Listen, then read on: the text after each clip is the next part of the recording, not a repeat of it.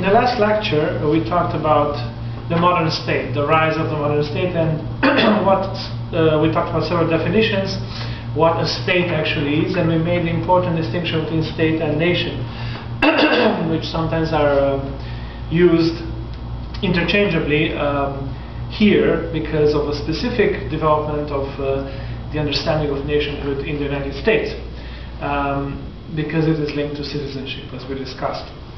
So we talked about state, we talked about nation, we talked about what the political system is and what the government is. And all these are very important concepts that from now on you are expected to use them correctly. Do not misunderstand, do not use one concept instead of the other.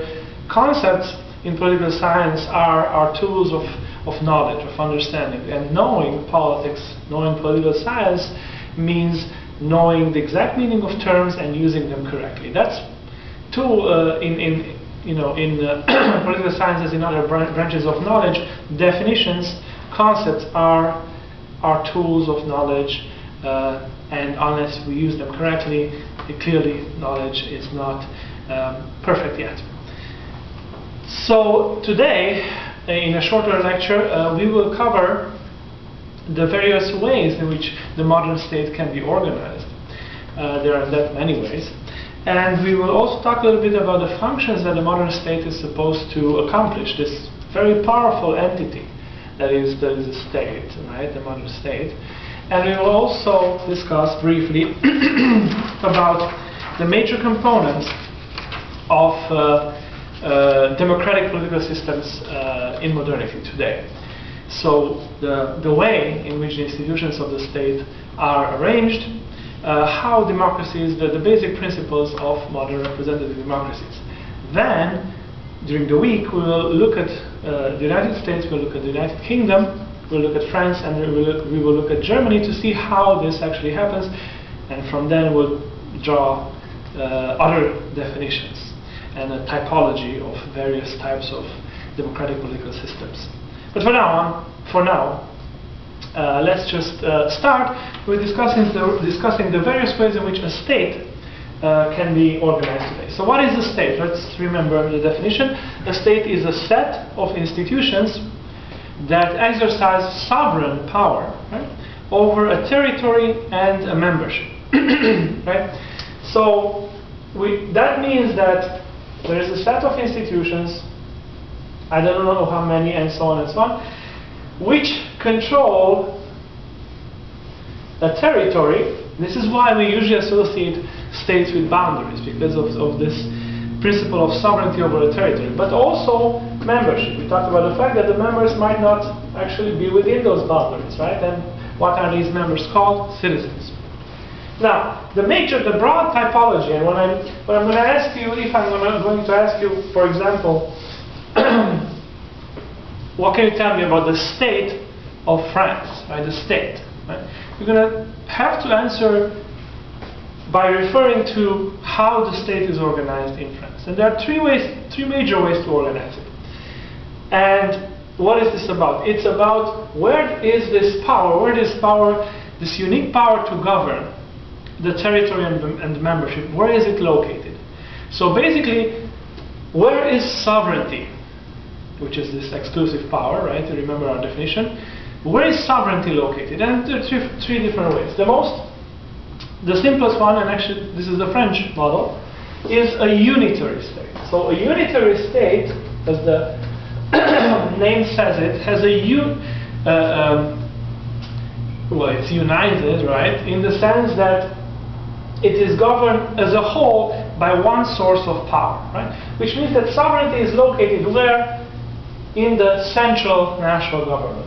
So all power over the state is in the national government. This is what makes the state unitary. It is the national government that governs France.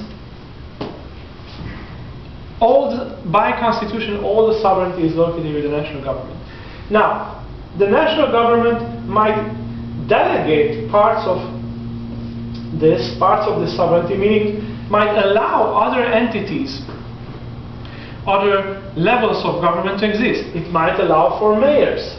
It might allow for departments or counties, right, with their own government. So it might allow levels of government within the territory. But the power that these levels of government have comes from the central government. Right? The central government giveth, the central government taketh away, or can take away, at least in principle. Right? Even if actually some of these cities, as we know from history now, pre-existed this centralized government. So this is the central government. So this is this is a key way of organizing the state, one that is very common. It's typical for the modern state that all the power is in the hands of the central government, and it jealously guards it, and might delegate it in the sense of allows other levels of government to govern various parts of the territory, but in fact, constitutionally, in the DNA of the system, the state is unitary. The second, another model of assigning sovereignty, of organizing the state, is the federal model. And obviously you know this because it's the model that is used in this state, meaning the United States of America, which is one state. And this model does what? Sovereignty in a federal state is divided. Sovereignty is assigned to two different levels of government at the same time, which means that sovereignty doesn't belong to the central government, the national government, nor does it belong only to the regional government, but it is distinctly divided between the two. So this is why you have a national government, and in a federal state, meaning the state that is organized federally. Note how we're using these concepts. Note how we're using these concepts because they're not necessarily how they're used in common day parlance in the United States, right? We call states here what are actually regions, provinces. These are not states, these are regions, provinces. There is a reason for this, right? And we'll talk about this when we get to the United States, to the case study. But for now, understand that when we talk about state, it's not the states like Virginia or Washington or Oregon and so on. State is, well, we define the state, right? The United States of America is a state. So in a federal system of government, sovereignty is divided between a national and a regional level of government. So how does it work? This is strange. Eh? How do you divide sovereignty? And you know, you have the Constitution in which this is described, right? But in practice, how does it work? Well, the way it works in practice is that Jim, our friend Jim, his life, right?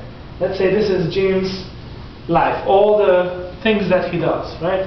From daily to special things to marriage, all the aspects of his life throughout life, right? Well, what does government do? It governs, of course, right? Meaning it makes laws, right? Over aspects of life. Well, Jim, if you are Jim and live in the state of Washington, which you might be, although your name might not be Jim, let's say this is the state of Washington, well, Jim here lives under two governments, which means that two governments decide separately, that's very important, two distinct governments decide separately over his life. Well, how do they do that? Don't they squabble? No, because, well, they do, but in theory they shouldn't, because the national government governs certain aspects of Jim's life, while the state government here, right, or regional government, governs other aspects of Jim's life. Public order, even elections, education, health, local business, all these, as you know, marriage, is governed by what? The regional government here in the United States. So sovereignty, in as much as it refers to these aspects of life, is given to the regional government. Sovereignty, exclusive power, in as much as it regards foreign matters, interstate commerce, right? Other aspects that are of national importance is given, that part of power is given to the national government. Okay? So this is how Jim lives under two governments, because one part of his life is governed by the regional government, another part of his life is governed by the national government. This is why sovereignty is distinctly, right, given to both the national and the regional level of government. Split. Sovereignty is split between these. And they coexist. Now, of course, in a federal system, usually the national government has a sort of a priority over the regional government, but however, there are distinct powers given to each.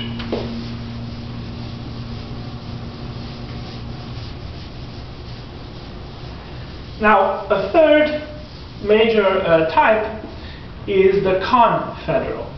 That was the federal, this is the confederal. And this, of course, also you should know, because in the United States, the history of the United States, this was the model initially. This was the model. This was supposed to be the model. So if in the unitary state all power is given to the central government, and it can delegate it, right? In a federal system, sovereignty is split between central, national, and regional levels of government. In a confederal level, it's the opposite of the unitary. In a confederal level, all the power, all of it, is given to the regional units of government. And these regional units of government have full sovereignty. So what happens next? What does it make it confederal? Are they just like mini states that live alone with sovereignty? Yes. But what makes it confederal is that they choose to delegate aspects of this power, of this sovereign power that they uniquely have, to a central level of government. But they delegate it and they can take it away. They give us, they can take it away. So you see, it's the reverse of the unitary system. And of course, these are theoretical models. None of them actually exist in a pure essence, right? But they come very close to describing the situation. So a situation is always more complex because this is human life. But the confederal model, well, can we give an example of this? Well, Switzerland is a confederacy. Although, yeah, Switzerland is a confederacy. The confederal, United States of America, the original way in which they were indeed independent states, and they delegated certain attributions to a central level of government, which was very weak, which is why the whole thing failed, right? Some people would say that the European Union comes close to a confederal model, and I think that's quite persuasive, because these states are sovereign, but certain functions they have delegated. But, well, we'll talk about the European Union at the end of the course briefly. So this is the confederal. All sovereignty is given to the regional levels, but they can decide to delegate it to a central level. So unitary, federal, confederal, not that difficult. But you need to understand, when I ask about state, how it is organized, you have to choose one of these formats. Okay. Now, the unitary state, and this is, so let's close that chapter. Let's pause and let's move on, because I want you to distinguish what I'm trying to say, what I'm going to say now, from what I just presented. In a unitary state, like France, as you'll see, the degree to which that, first of all, sovereignty is given completely to the national level of government, right? It owns all the power, which it can delegate to. So it allows for a mayor of Paris to exist, right? For a city council of Marseille, right? Or whatever. Now, the level to which this central power is delegated to lower levels of government, delegated, not given away. Delegated means you can take it away, you can take it back. So the level to which this central power is delegated to lower levels of government, the level to which the central government decides, acknowledges, and decides to give away of its power, delegating it, right? Although it is remains sovereign. That's the difference between centralized state or decentralized state. Right? Another word for decentralized is devolution. And that is the giving away of power, well, delegating, right? It's not given forever. Delegating power from the central government in a unitary state towards regional levels of government. That's decentralization, that's devolution. Right? Centralization means when you take away power, or the central government keeps as much power as possible, and local levels of government are very weak. Right? But this is all happening in what? a unitary state. This is never, no matter how decentralized it, it's never federal. Federal is this different. Federal, by constitution, splits sovereignty between two levels, distinct levels of government. This is a delegation. Centralized, decentralized, or devolution. So, as I mentioned, right, we talked about state, political system, government. And what is a state? Is a set of institutions in power over territory and membership. A political system is how those institutions are arranged, the relationships that exist between them, the degree of power each has, and the processes that function between them.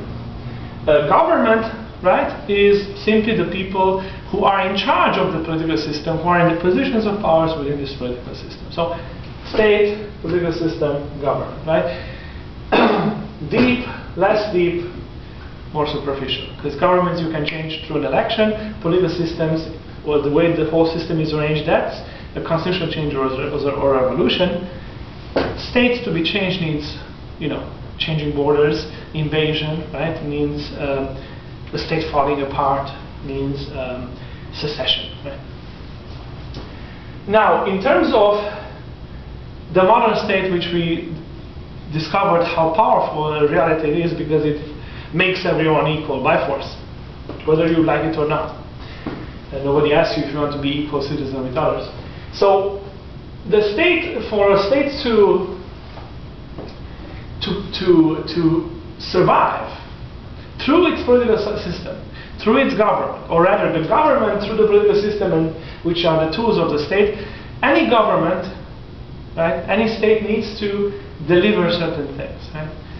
What allows for the state to remain is that it not only imposes power, which it does, but in terms of what it needs to deliver, there are two, well, the most important thing is security. No matter what kind of a political system you have, whether it's democratic or non-democratic, it could be a dictatorship, a totalitarian regime, authoritarian regime, or a democracy. Doesn't matter. Whichever you have, you need to deliver security. Even a dictator needs to deliver security to its people.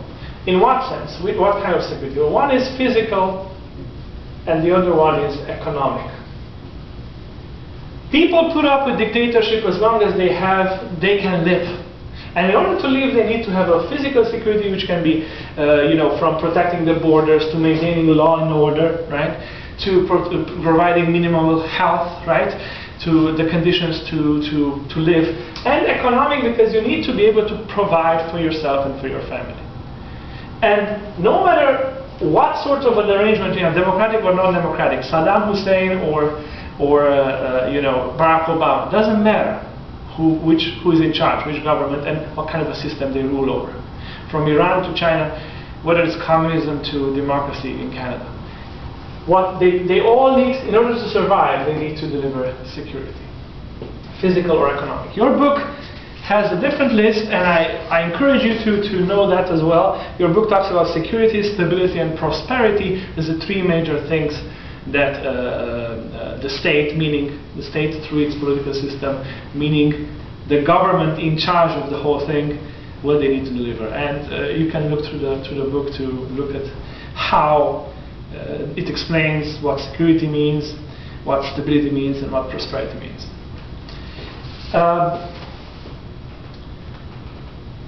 However, in order to recognize a state, we talk about failed states, which are basically states that don't do this, which are basically states that don't control the territory and so on. We also usually nowadays, besides expecting the states to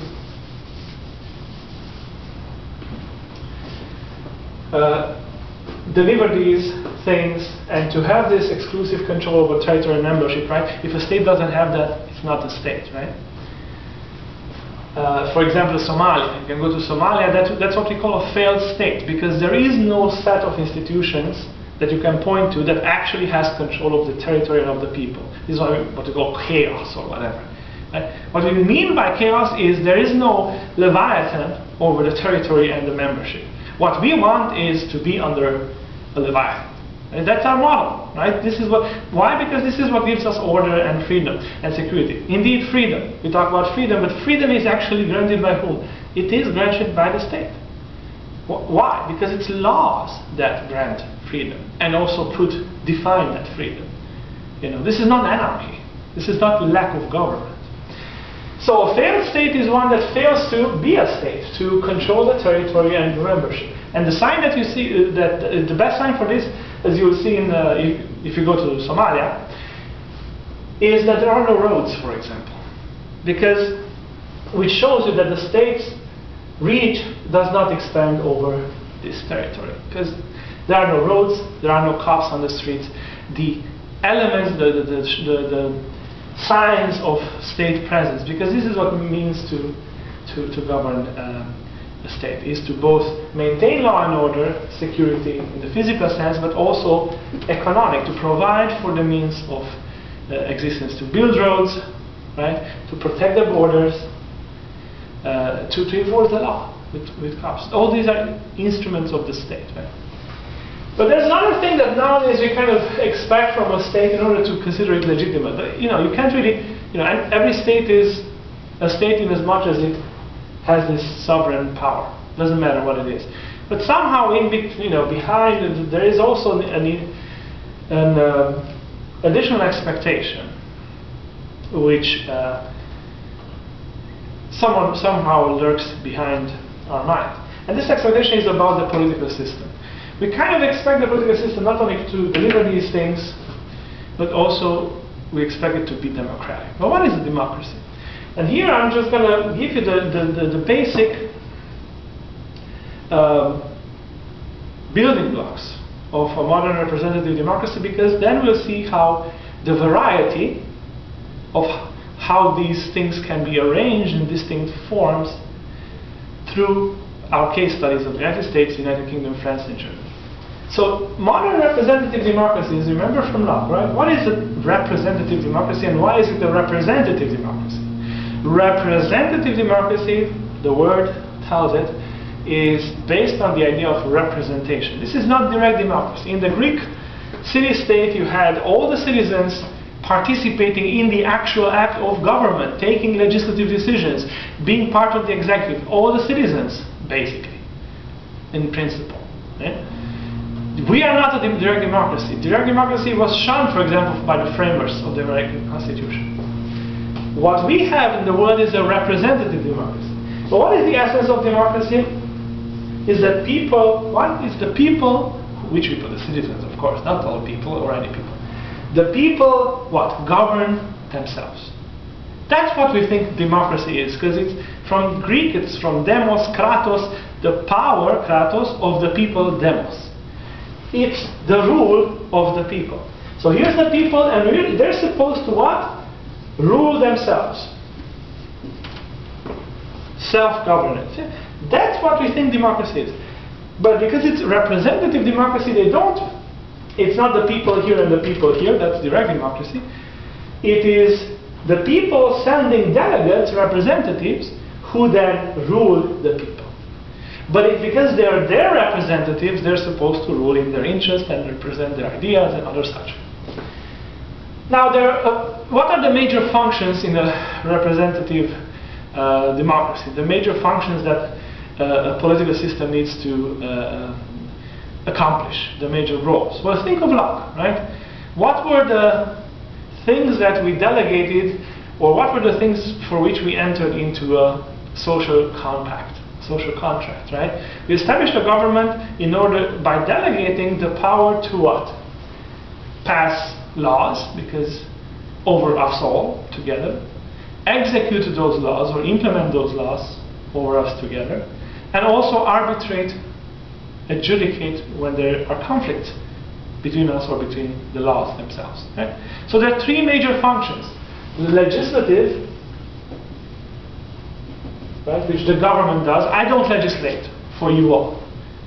We all elect a government to legislate over us. Right? That's the logic of the social contract. We elect a government to govern us. Legislative, executive, which is the power of executing laws, implementing laws, and judiciary, which is the power to arbitrate, to adjudicate conflicts between laws, between individuals, between actors. So these are what? These are the three branches that today we consider of the government, because they're the three functions of the government. Do these need to be separate, together? Now here's the difference. They don't have to be separate, or they don't have to be together. This is where, this is why we have different types of political systems. All democratic. They all respond to this principle, right, of representation and then governance by representatives, right? They respond to this principle, and we're going to talk about other criteria for democracies, but for representative democracies. But the way these functions are distributed, who does what and so on, and which one is more powerful or more influential, that varies. And this is the typology, the varied typology of political systems, democratic political systems. And the major types of political systems, of democratic political systems, are actually only three major types. Now your book mentions two more, and you're welcome to know them. We will go to the case studies, and at the end of the case studies we will do an overview of these different types, because in the case studies you will see how each of them works. So we're going to learn these different major types. When you establish a democracy today, you're going to choose one of these types. It's that simple. So these being presidential, parliamentary, semi-presidential, but we'll see. So back here, what I want you to notice is that here's the people, or the state, right, in the sense of the territory and membership. This is a set of institutions ruling over the state. And there are three major functions that this set of institutions needs to accomplish. One is legislative, the other one is executive, and the other one is judiciary. Now, where do we send our representatives? Well, first of all, we send them into the legislative branch, into the legislature. And usually all democracies have to have, right, a body where the representatives meet to do what? Pass laws. Because it's our representatives who will pass laws over us. Right? And that's the legislature. This is why it's called the legislature, because it fulfills this people legislating themselves through representatives. But then you also need to have a branch that does what?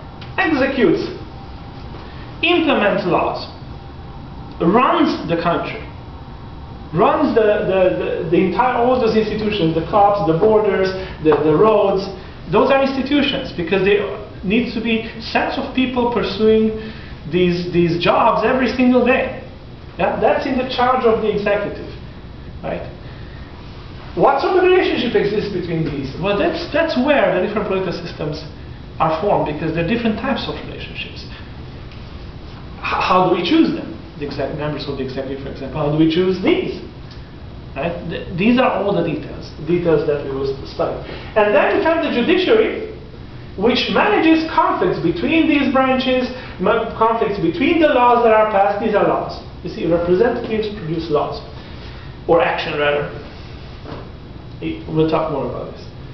So this is the judiciary, and it is somewhat outside of it, right? Because it needs to be able to settle conflicts. Now, how these branches are arranged and work together are going to be the three major types of democratic political systems that we will study through case studies of the United States, United Kingdom, France, and Germany. Thank you.